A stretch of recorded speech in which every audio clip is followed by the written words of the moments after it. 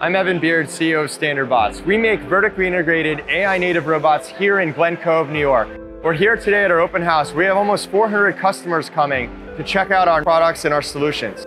There's 16,000 square feet here where we assemble our robots, we do research and development on our next products, and we build and ship robots to customers across the world. We have customers from Fortune 500s down to small mom and pops, and we've been almost doubling revenue every single quarter for the last 6 quarters. We had to get a new facility to keep up with our growth. We're going to keep expanding from here, and we are really excited about the investment we've made here in the United States, in New York, about bringing manufacturing back, which we need to do because it's important for our country. It's important for our customers, and we are really passionate about solving our customers' problems so that they can automate and bring whatever they're producing back here to the United States.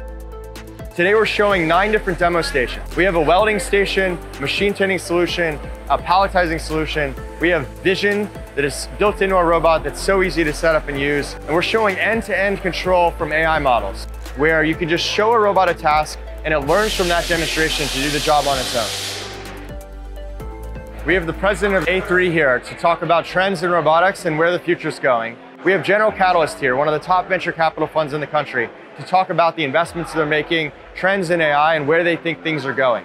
We're also joined by some of our customers to talk about their journey, talking about their experience with Standard Bots, the things that they make, and how they're able to bring manufacturing back and actually hire more workers through the process of automating. We're also showing some of our new form factors here today and some other really exciting stuff. Most surprising thing I think was being able to connect with a lot of folks that didn't realize that there was even a robotic manufacturer here on Long Island, which was great to see.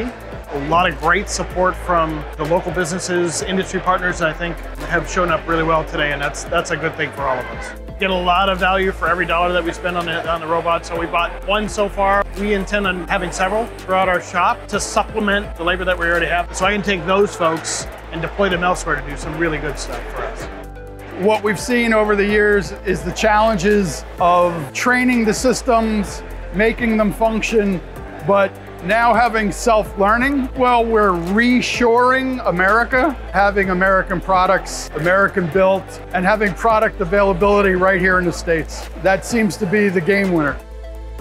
I think probably the most impressive thing is that Standard Bots is doing almost all of their manufacturing, bringing in stuff like PCBs in-house. Most of the other robotics companies that I've worked with previously are bringing a lot of stuff in overseas. This makes their pricing much better and helps overall with integration, which we really enjoy. For us, Standard Bots being in New York is a really big thing. We're a smaller company. ROI for us is very important, and this is very expensive equipment for us, so we don't want to have a robot sitting for a few days if something breaks. So something being local is very important to us. In the food and beverage industry, we might need to make changes to the robots to meet specifications as Cobots moves more into that space. So the ability to change it and work with people is great. When I was researching, there was 2 things I wanted. One was an American company, if I could find it.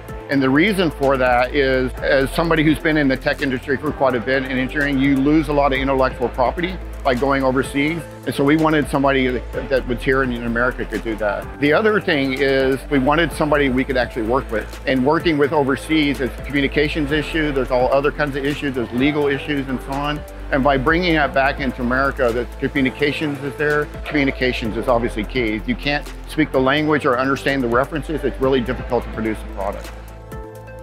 The future for Standard Bots is in improving the efficiency of manufacturing and automation and tasks even beyond automation.